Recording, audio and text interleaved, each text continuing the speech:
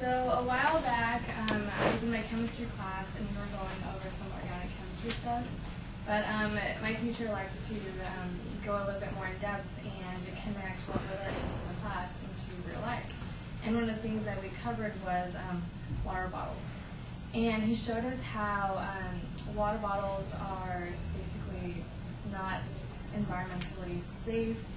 And I decided, we went over it really briefly, so I decided to dig a little deeper and find out exactly what it is that water bottles do in our life, because we develop some nasty habits, and these habits, sometimes we do them without thinking, and before we know it, they're screwing us over later. So today I want to talk to you about how the water bottle industry has affected our environment, our wallets, and how it's just been how we've been manipulated to buy bottled water. So the first example I'm going to give you guys is a campaign ad that Fiji did. They put up an ad in the label that said, "It says Fiji because it's not bottled in Cleveland." And the people from Cleveland got really, really upset about that because they were like the butt of the joke, and they were not going to be the laughing matter of something that they were. They didn't want to be recognized as the city with dirty water.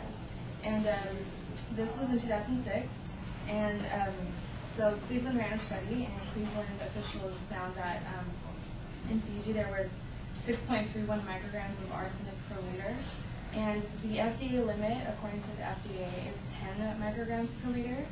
And of course, Fiji, wanting to rebuttal, they did their own study. They found that they only had 2 micrograms, which, I mean, isn't a lot, but either way, it still has arsenic in it. And Cleveland claimed that they didn't have any arsenic in their city tap. So that was one big mistake that Fiji did, because it screwed them over publicly. And so coming back to that, I mean, Fiji is from like springs, and they claim to have water straight from the source. But some of these bottled water that you buy are actually just filtered tap water, like Aquafina and Dasani. Aquafina and Dasani are just filtered tap water. They get it from public resources, and they even state it on their website. I went to like aquafina.com, and it says, in much fancier words, but essentially it's filtered tap water. And you can, instead of buying the bottled water, which is just filtered tap water, you can invest in buying a filter at home, and that way you can just not spend on buying basically the container, not the water, because you're paying for the plastic that you're getting the water from. And basically 1/4 of all water that's bottled is filtered tap water. That's according to the National Resources Defense Council. And also a World Wildlife Fund study in 2001 confirmed that consumers that buy this bottled water, they use it as a measure of social status and healthy living. So we've been manipulated to buying this tap water because we think it's healthier, it's cleaner, and if we buy water, it's like, oh, I can buy water, like from the mountains, I don't have to get it from the regular tap. And that also comes into the issue of taste. When we buy bottled water, we think because it's healthier, it tastes better. But in Good Morning America, they ran a study in their studio audience, and they found that people there preferred their New York City tap water over Evian, which is kind of shocking because Evian is also kind of pricey. And speaking of pricey, in 2003, Americans alone spent more than $7 billion on bottled water at an average cost of $1 a bottle. And when you think about it, I mean, sometimes you buy a bottle of water, and I thought it was $1 pretty cheap, but it adds up. And the daily intake, I think, is like 3 or 4 bottles of water a day. And it turns into a ripoff because you spend all that money into buying the plastic containers. And in New York City, there was like the average cost for daily intake of water, and for like a CVS, like drugstore brand, it's at about $4.41. For Dasani, it's $6.36, and for Evian, it's $6.76. So, I mean, each individually, if you keep buying that regularly, it adds up to like thousands of dollars a year. But for tap water, it costs only about 14 cents. a day for daily intake of water, and that only adds up to a few $100s a year. So you end up saving money if you just get water from the tap instead of buying them. And that was from the Fox News instead of living in 2008. And people have begun to recognize this, and an office administrator in Austin, Texas said that she exclusively drinks tap water only now because she feels it is a ripoff. And also, not only do we spend so much money on it, but all of those water bottles that we just buy, drink in 2 minutes and toss in the trash, some of it does get recycled and a lot of it doesn't get recycled. Some of us just toss in the trash because there's not a recycling bin readily available for us as well. And Americans buy 500 million bottles, which is enough to circle the globe 5 times per week. And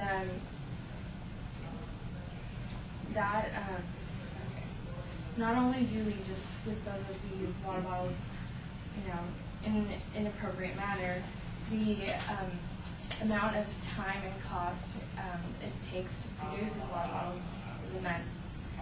The extraction of oil to produce the water bottles each year is enough to fuel 1 million cars in the United States. So that's pretty impressive. Also, 80% of these water bottles end up in landfills across the India and China. And actually, China buys our plastic waste, and they actually reuse those plastic bottles, and they recycle them. So basically, we're paying China to get rid of our trash, and they actually use it for something that's useful for them. And some of these don't end up in landfills. Some of them get downcycled, which means that the plastic bottles actually end up getting converted into smaller plastic products, so they just go from being waterlogged to another plastic product, and then they eventually end up in landfill. So they go through a process, but most of these bottles just end up in some landfill, or they end up getting burned, which this also causes a negative effect because it releases toxins into the air and creates more pollution.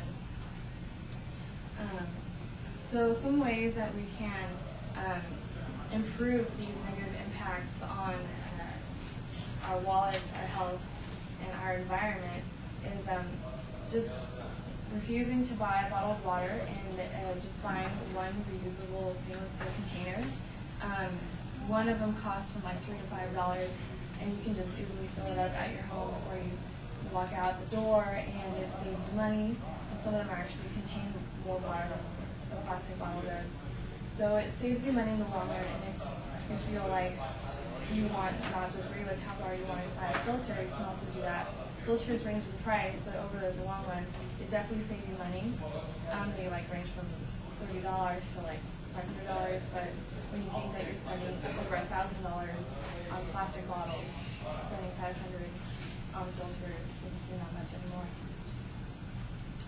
Also, we can invest in campaigns and such that in our city that will lobby for cleaner tap water.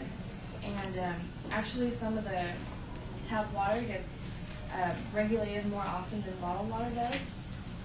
Tap water gets regulated, I think, quarterly, so 4 times a year. Bottled water gets they get tested annually. So tap water gets more regulated. It has more regulations to it than bottled water does. So if we maintain that and we keep investing in just actions that will help improve our tap water, we can make a really big difference into the water that we drink and stop harming our wallets, our health, and our environment.